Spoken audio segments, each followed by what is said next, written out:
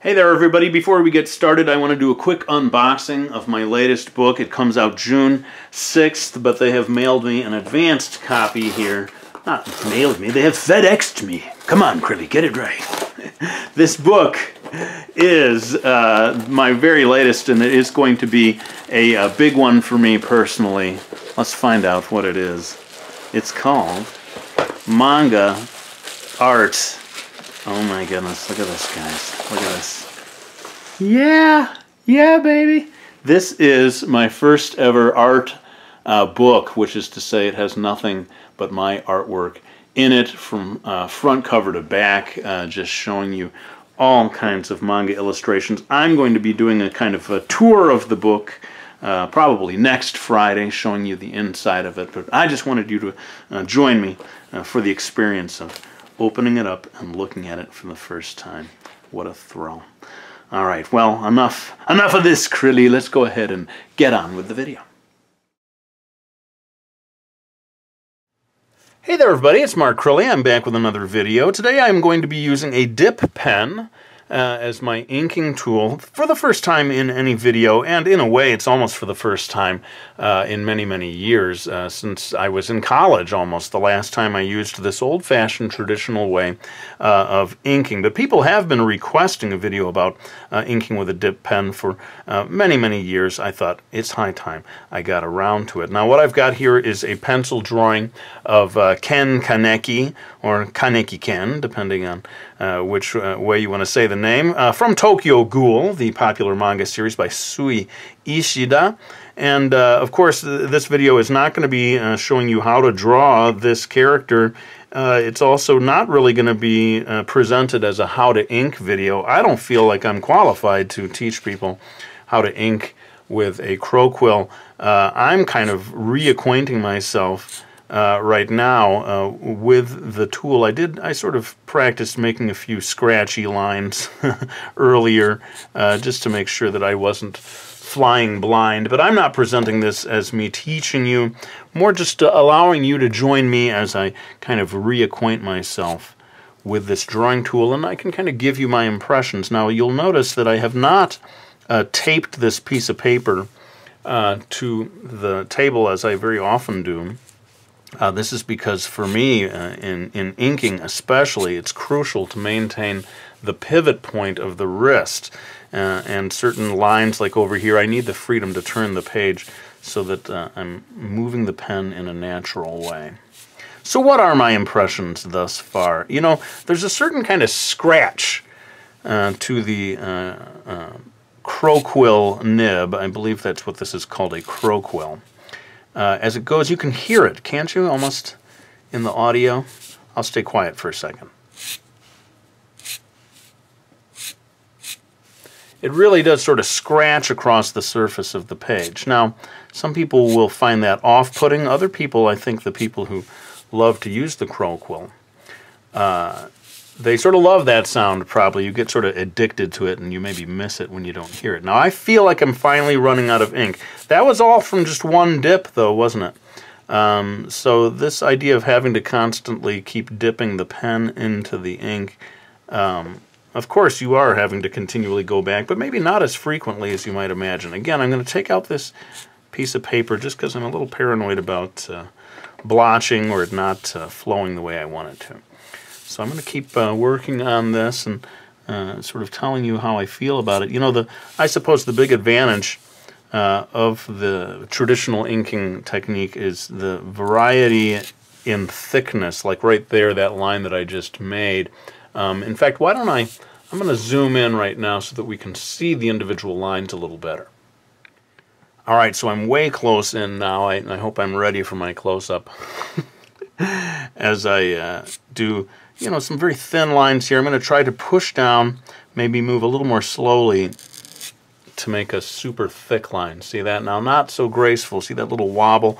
That comes with slowing down, for me anyway. Once I slow down, I lose the smoothness of the line. Maybe the very skillful inkers can move the pen slowly and still get a thick line. Or maybe indeed they switch to a different pen to get that kind of result. You can hear me saying the word maybe a lot because, indeed, this is slightly unfamiliar territory for me. But as I said, a lot of people have requested this, and I think I'm at the stage now, after 10 years of doing YouTube videos. Let's try new things. Let's do things that I haven't done before. Let's not wait until I feel like I am sufficiently skilled in something that I can teach it. Now look at that. I think I nudged it with my finger there, right there, you can see. And that is what happens when you're not careful. Krill dog. Even though I'm going from the left to the right, I'm going to try to conceal that error, but that does show you I'm learning live on video. You do have to be really, really careful, because you could botch it up just by touching, especially a thick line like that that's not going to dry instantaneously. But I would just assume that none of these are dry until you've waited a while. My apologies because I am zoomed in so tightly, I probably occasionally I'm going to ink something that is not in view. I have to keep sort of checking the video viewfinder thing to make sure that this is all staying within the lines. But I did want to zoom in enough so that you could really see the individual lines. And I wonder now, if you look at actual published manga, if you will, and you look real carefully, almost with like a magnifying glass, if you will see this line variation that I'm talking about. And people who are really into line work, this is their reason maybe for using a crow quill. They love that very subtle variation in line that you get. And who knows, maybe this is the beginning of me falling in love with the crow quill pen nib, and maybe I'll start using it on a regular basis. Let me know if you would like to see that, but I have become very used to the, what is it called, the Micron, the Pigma Micron. Now, I believe that they'd make pens with cartridges that have this kind of crow quill nib attached to them, and that saves you from having to constantly dip the pen. But I think, as I said before, you might be surprised. You're not having to constantly dip. One good dip of the ink does seem to sort of give you quite a number of lines before you finally have to go back to the well, so to speak. I'm a little tired of being so careful about making sure this is within the frame, so I'm going to refocus back so we see a little more of the face. Alright, so I've spent a lot of the most recent part of the video on the hair, which is kind of a similar type of line every time I go in there. I thought I would switch now over to his face, where we see his very interesting mask, slightly terrifying mask, I guess we'd have to say. And you can see here, I'm slowing down a little.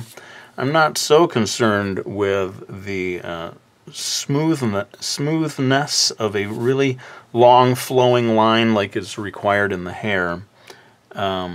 Here I can maybe just sort of focus a little more on accuracy. Which is to say, getting the line to be exactly where I want it to be. And maybe that in itself is sort of a lesson for you, that when you're inking, you are sort of using not only different types of lines in different parts of the drawing, but you are laying those lines out at different speeds, depending on what effect you want to get. Now, a lot of people are, a lot of artists learn their inking technique in a very, how should I put it, focused, deliberate way. For other people, all of this is a little more instinctive, that they just sort of, through practice, they sort of come to understand what lines are created by what types of stroke. I have to say, I'm enjoying it. And I do, my memory of how often you had to dip the pen was not accurate. I thought I had to dip much more often. And I don't think that that's through any matter of technology. I believe this Croquill nib is, maybe virtually identical to the nibs they were using 100 or 200 or more years ago. It really is, you're talking about a very old-fashioned, tried and true technology here. And I think the people who love using a dip pen would say, look, there was no need to improve on this technology. It was good enough for people like Rembrandt, and gosh darn it, it's good enough for me. Yeah, I think I'm kind of enjoying this new type of art tool, and maybe I'll make this a recurring thing. Crilley tries different types of art tools, whether he knows how to use them or not.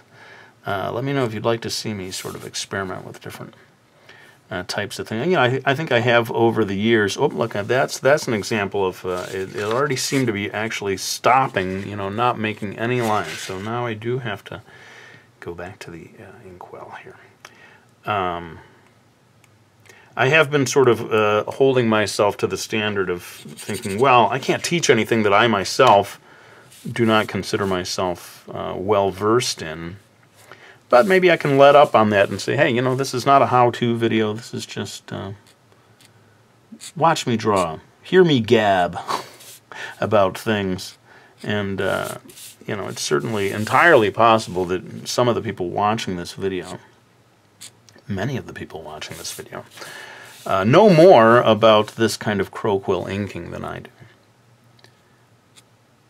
But, in the interest of doing new things, I think I will allow myself to do more of this type of video. Whoop, look at that. Oh, it's already starting to run. Sometimes it just sort of stops flowing, even though you dipped it fairly recently.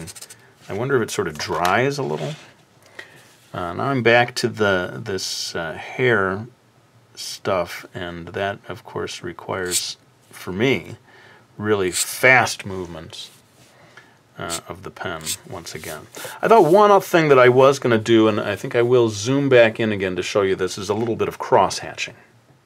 Alright, so I have done videos on cross-hatching in the past, and I will link to the one that is like exclusively devoted to it. But why not do a little here?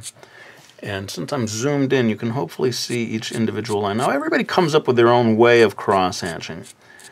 And my approach is to do just a number of lines in one direction, and then to cross at a very slight angle. You see, the angle that I'm crossing over is not in a, perpendicular kind of a way or 90-degree angle way. I'm trying to cross each set of lines in a more subtle way. I hope I'm getting this right, that as I looked at illustrations of Ken Kaneki's mask, it seemed that there is basically no eye socket at all over here. If I have blundered and left out an eye socket, let me know. But it's a very cool mask design. And some of you may be wondering, Mark, does this mean that you read or have read the complete Tokyo Ghoul manga? Sadly, no, it does not mean that, but I've admired the illustrations, that's for sure. And this mask design in particular, I think, is just genius. It really is a bold, interesting design that is unlike anything I've seen in any other comic. I'm trying to decide if I should go in even more. Just trying to be a little tentative here with this cross-hatching. I suppose one thing that I could talk about in terms of cross-hatching is how many times do you layer over something before you say, hey, it's time to stop muddying the waters.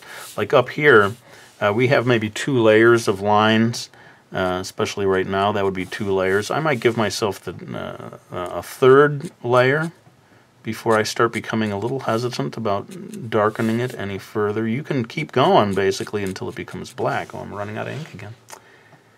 After I do all that talk about, hey, you don't have to dip it that often, and suddenly I'm having to dip it every 5 seconds. Man, I guess you do have to dip it pretty often. But there's a little bit there on cross-hatching. I wonder if I can do one more type of... Well, let's talk a little bit about doing the more detailed line work. And I don't want to assume that everybody knows this, but you know, the harder you press down on the pen, the thicker the line gets. The less pressure you put on it, the more you let up, the thinner the line gets. And also, I think there's sort of a golden time when the nib is sort of half running out of ink, but has not completely run out of ink, and then you get these very thin, spidery lines. And I think the people who are experts, they become very aware of that sort of window of opportunity when it's sort of drying a little. There's another that I did. Oh no, it came off. I thought I'd made another huge blunder, but I was lucky. So yeah, if you keep at it and you pay attention to how the thing is gradually drying, you can get super super thin lines. Like right down here, I'm going to try, now that I sort of feel like it's running out of ink. See how thin those lines get? It's partly to do with me, or maybe mostly to do with me letting up the pressure. Whereas if I go in real thick, right, and again, there's a little bit of a wobble to that line because I moved slowly at first. But pushing down hard, that's what creates the thick line. And letting up makes it thinner. That sounds like a kind of obvious principle, but in a way, so much of inking depends on your understanding of that. And becoming familiar, you know, I feel like when you are pressing down, you inevitably get a different, not just thickness of line, but quality of line. And so the master inker becomes good at both of those types of lines, can do a really thick line slowly, but also very smoothly, which I'm not so good at. And then can do the thin, spidery lines, which I think, you know, when things are going well, I can do a pretty good super thin line quickly. It's almost like the pen nib itself helps you achieve that. I am finding periodically that I think I've got a fully inked nib, and I don't. I wonder if I'm not just putting it in deeply enough. But you see me again and again going back to the scratch paper. I don't want to commit any lines to the page before I'm really sure of what kind of line I'm going to get. I wonder if the more experienced inkers don't need to do that anymore, which is to say they don't need to have that spare piece of paper nearby, and they don't need to constantly be verifying. Now here where it's round, this is where I get a little nervous. It becomes a very tight place where you want a smooth line, but it's not the pivot of the wrist. You know, you're just sort of doing your best to dash in a tight curving line. This is more challenging, I must say, for me. You see how that one kind of went off? Because I'm trying to, I want that smoothness, but I'm sacrificing accuracy. So anyway, you know, in a way, that may be the benefit of a video like this, where I don't hold myself to being Mr. Teacher Guy. As you can see, some of the clumsiness, some of the mistakes, and that is probably helpful, really, to see, you know. No matter how many years you've been working at something, when you grab an unfamiliar or a fairly unfamiliar tool for the first time in many years, you're going to see some clumsy inking work. Whoops. And nothing came out of the nib. Maybe I'll try one where I get one of the ones that have the cartridges, where I don't have to keep dipping the nib. But I think I'm probably reaching the end of what I have to say about this technique, and maybe it is time for me just to kick it into time-lapse. Bring in old man time-lapse with his old crow quill powers, and he's going to help me finish this off in super fast time so that we can wrap up this video with a few final words.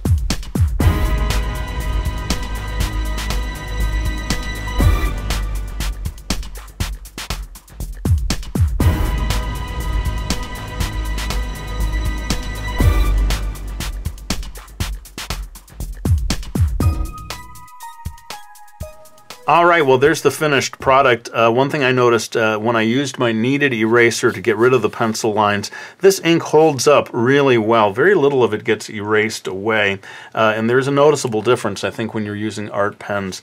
This is probably superior in terms of the ink gripping to the page, this old-fashioned traditional method, and so that's probably why many people, among many other reasons, continue to swear by this old-fashioned method. I want to make sure, though, that I thank anyone who has supported me by getting any of my books, like Brody's Ghost, my graphic novel series. We've got the Realism Challenge, my book on hyper-realistic illustrations, The Drawing Lesson, a graphic novel that teaches you how to draw, and my very latest book, well, my second to latest book, I guess I'd have to say now, Mastering Manga 3. I really am super, super grateful to anyone who supports me by getting any of those books. But let's go ahead and lay down this crow quill pen. That's a first in the history of markcrilley videos. I really hope you enjoyed watching this video. I enjoyed making it for you, and I'll be back with another one real soon.